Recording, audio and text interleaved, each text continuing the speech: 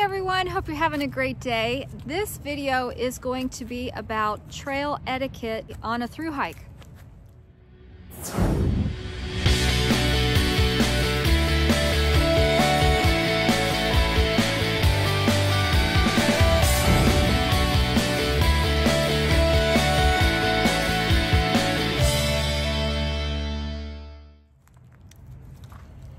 Okay, so this is a pretty hot topic in my opinion, something that is pretty important while you're out there, whether you're doing a thru hike of the Appalachian Trail or a thru hike anywhere else.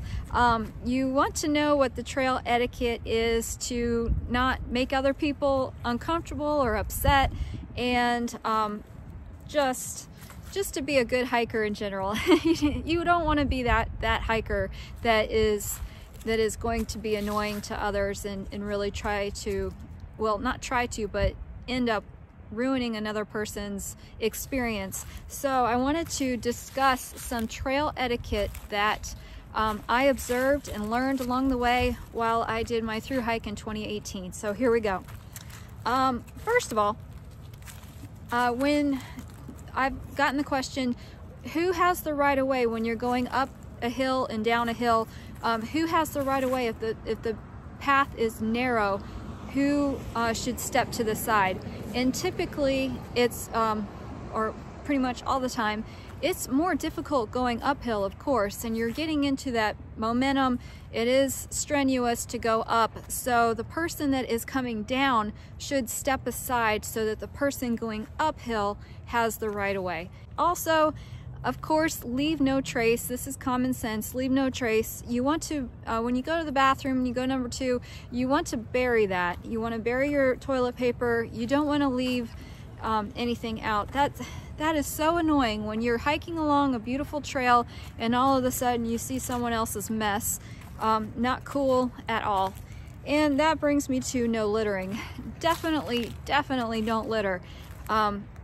The more people that get out there and hike, the more they see the beauty of the world, of the earth, and these trails, and they become very passionate about litter, and myself included.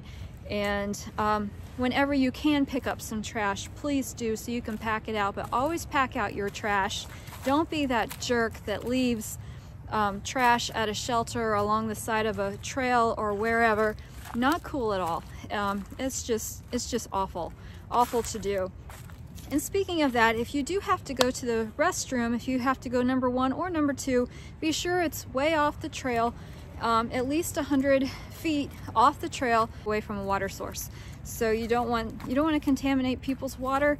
You're going to be drinking that water. Whatever's going to be going downstream is other people are going to be ingesting, and not cool at all if you are using the restroom next to a water source. So just keep that in mind and be careful. Another thing is, one of a huge pet peeve of people's is music. You do not want to be blaring your music while you're hiking. Other people around you don't want to hear what you're listening to. Maybe they do, maybe they don't, but people are out there for so many different reasons, for self-discovery. They're working through some issues, they're thinking about their life, and you don't want to disrupt that that mindset by blaring the music that you enjoy. So bring headphones, especially when you're at a shelter and everybody's trying to wind down and relax and get ready for bed. Again, you don't want music blaring, so bring a pair of headphones or AirPods with you so that you can enjoy the music or whatever you're listening to, a movie or whatever. You can listen to it in the peace of everybody else. So that would be a good thing to do. Also, while you're at the shelters, try not to curse. That is a pet peeve for some people. We're not here to listen to you complain and get all upset about one thing or another. So try to watch your mouth if you can, and that might make everybody else's experience a little bit better. Speaking of that, be careful of talking about, or I'm not telling you not to, but just be cautious about talking on the topics of religion and politics. You know, we're not out there to get into huge debates or to debate what is right and what is wrong. I've been a part of many discussions that were constructive and interesting, and on the topics of religion especially, but on politics, and I enjoyed it. But just try to be respectful when you are doing that.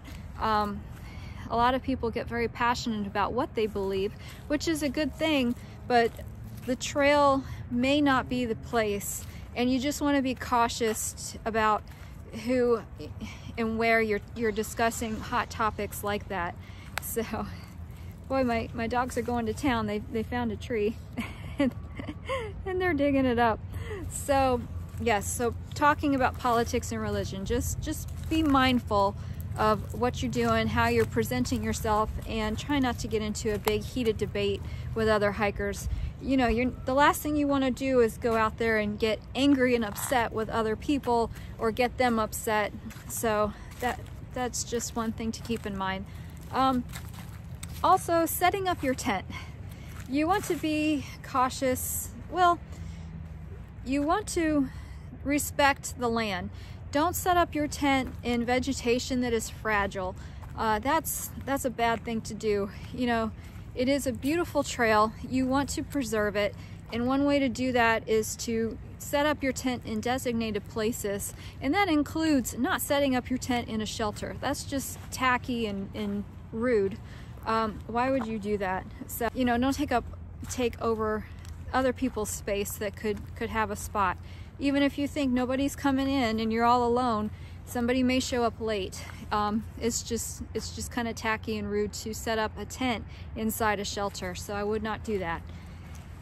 And some I would say suggestions that are polite. If you are hitching a ride, at least what I do, and my preference is I offer the people a tip or some money. If they do give me a ride, they're going out of their way to take you somewhere, and they don't have to do that. I think it's a very kind gesture. I always offer. So, and most of the time, nearly every time, they don't accept it, but it's nice to just offer them a little bit of money for their time and inconvenience to help you out if you can. That would be a good thing to do.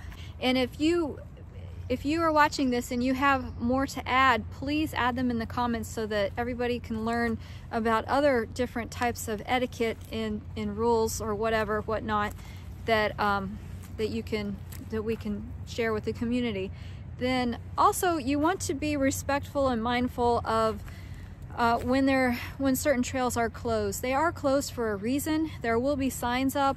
If one section for one reason or another is closed, try to be mindful of that and respectful, and don't go there. A lot of times I saw places that were roped off or taped off because they were trying to get the vegetation to grow back up, and that was important that people didn't trek through it and mess up the ecosystem and whatnot. Also, with you want to stay on the trail. Especially, I saw this up in the northern half of the Appalachian Trail. A lot of sections have very fragile vegetation, so you want to be mindful and sure or careful that you stay on trail when you're going through those areas. Like I said, we don't want to mess up anything. Like they say, you know, take pictures and leave nothing but footprints, and that is, you know, important to do. There's so many people that are going to be behind you when you're hiking, and you don't want to mess up their experience. Try to keep in mind, you know, when you're going along, and how beautiful and what an amazing experience it is to see this trail and other trails, and just the amount of gorgeousness, if that's a word, of these trails and how amazing they are. But they're like that because of, you know, people are not destroying them. They're not messing them up. They're not littering. And you don't want to leave that for someone else to have to either pick up after you or to ruin their experience. You know, you don't want to be hiking along and see wrappers from candy or wrappers from a protein bar that you ate, or toilet paper, or even worse, all over the trail. It's just not cool. So try to do your best with leave no trace. Something I wanted to add to this video, a few more tips. First of all, when you're passing a hiker on the trail, you want to try to make eye contact. I find it rude when I'm looking up and wanting to, gesture hello or give a little wave or say hi, and people are just head down and refuse to look at you. It just gives off a kind of a cold impression. So if you want to keep that in mind when you are passing someone on the trail, try to make eye contact. We got a race going on behind me. Oh my goodness, these dogs. Oh, they're so silly. They found a toy to play with at this tennis court. But yeah, so make eye contact if you can. Also, don't be a hog on the trail and take up the whole space and not try to move over. I find that very rude. When I am passing somebody, especially if the trail is rather narrow, you want to kind of move over, attempt to at least move over a little bit so that everybody has plenty of room to pass each other, especially with the recent events. You want to try to keep some distance anyway, so that's a good idea. Also, with videotaping, try not to videotape somebody without their permission. If you're coming up to a shelter or if you're making a video out on the trail, if there's other people around, try to ask permission that that it's okay for them to be in the video before you actually shoot your video. And it's just a polite thing to do. Some people prefer not to be on the video and prefer to have privacy or not to be interviewed or whatnot, and that's totally fine. That's just their personal preference. I don't take offense to that whatsoever. But you want to definitely ask before you just assume and go ahead and start videotaping. I think it's rather rude to just assume that everybody's okay with it and to just go for it. So be sure to be nice and ask. Also, one thing to consider, and this is another heated debate thing, is giving advice and giving hiker advice to other hikers. Don't be that person that is at the campfire and it's your way or no way. It's you've got it all figured out and you have it the right way, and that very well may be the case, and you have a ton of experience and you are pretty darn sure that the way that you do things is the correct way. But just keep in mind that there's more than one way to do something. There's lots of different ways to hike and to thru hike and to carry gear and to the way they use your gear. And sometimes you have to go through a learning curve like I did. I had to go through a lot of learning curves before I figured out what I was doing out there and what kind of system was comfortable with me. I changed up my sleeping system, I changed up my food system and how I cooked my food. So some people have to go through different lessons before they figure out what they like, and everybody's preferences are different. But don't be that one person out there that it's your way or no way. That's just annoying. Nobody likes that guy or that girl that does that. It is very kind and wonderful to offer advice to people, especially when they ask for it, but don't assume that they have to take your advice. Be nice and offer your advice, but don't assume that they have to take it and use it. It's nice to talk about it, especially if people want to know, but don't be that person that thinks that they know everything. They may very well know a lot, but there's way more than one way to do something. So, and another way is not wrong. So just keep an open mind and try to be polite about it.